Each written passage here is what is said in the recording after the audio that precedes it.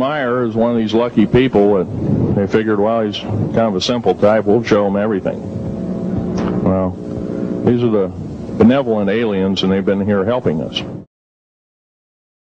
But I think a similar kind of thing is, let's look at the case of the Swiss, the man in Switzerland who was contacted by extraterrestrials and made. Но имеется еще один контактер известный, это швейцарский человек.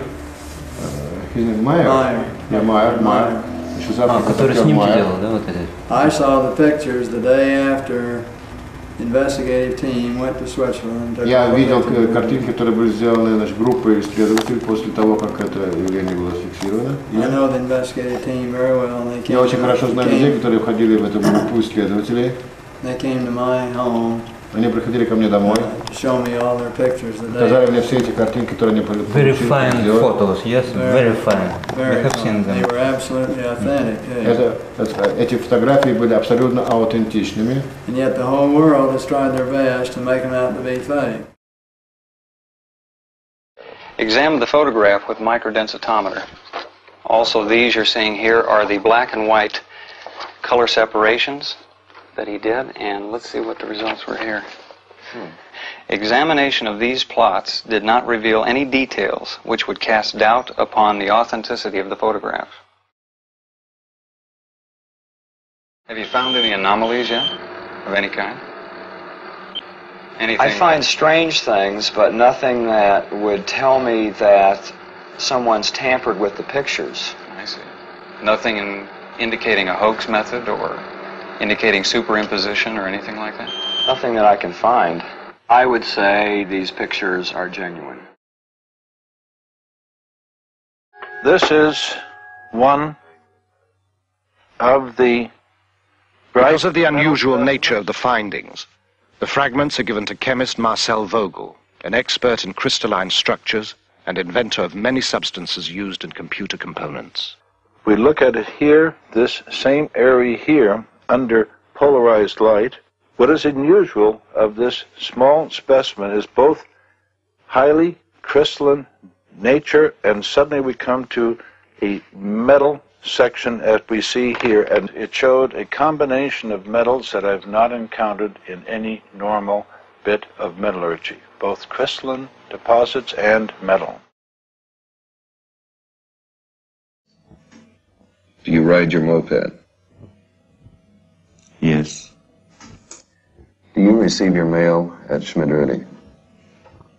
Yes.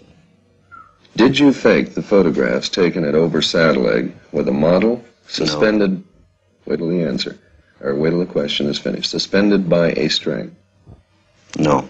Have you taken the photographs of spacecraft? His answer was yes. He's being extremely forceful, though not deceptive. Mm-hmm. And my opinion on that particular question is that he's being as truthful as possible. We had 3 evenly spaced frequencies. See it there again? Yeah, you got them again. Yeah. There are not synthesizers on the market that have oscillators that change that randomly.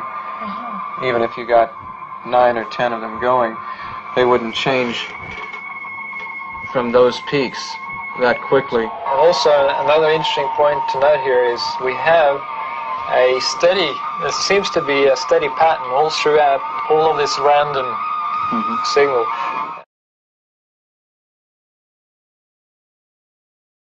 I had some artists do some work here showing a spacecraft leaving our solar system and going out of space and time. This red line represents the division between space and time and hyperspace.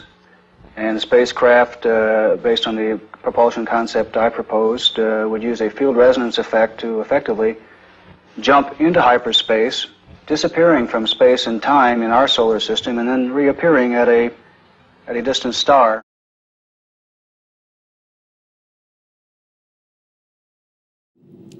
It was back in 1984 that I learned about a document that came out of this case called the Talmud of Emmanuel that purports to be the true teachings of Jesus, except his name was Emmanuel then, until Paul got it converted to Jesus through Paul's own desires to call him Yeshua. Well, after many years' research, I've just found hundreds of reasons, hundreds of them, that indicate the Talmud of Emmanuel was the source of the Gospel of Matthew, in the New Testament Gospel of Matthew, and that it was no hoax based upon the Gospel of Matthew. The scholars have many reasons why they can't look into this document.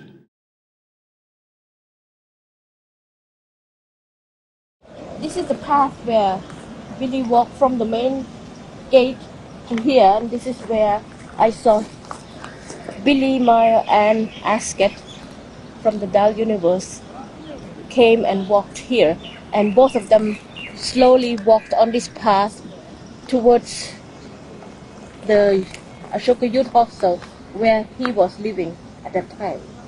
I think one time I saw them in front of the youth hostel and they were looking behind something. Do you remember in some occasion you saw something and both of you looked the right? I don't remember because I saw it from afar. I don't know what occasion, but that was why I took a close, or at least staring at her, because I kind of knew her.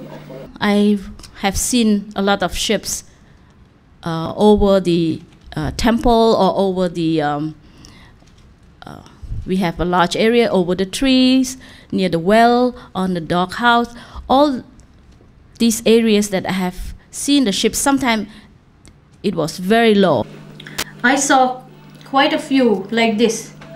You know, in the summer when it gets hot, we sleep with the, remember charpai? Yeah. The bed, the string bed outside, and looking up always. Sometimes I see in the summer. Oh, this one. That's the same time as this one here. It's maybe a half a minute different. I see.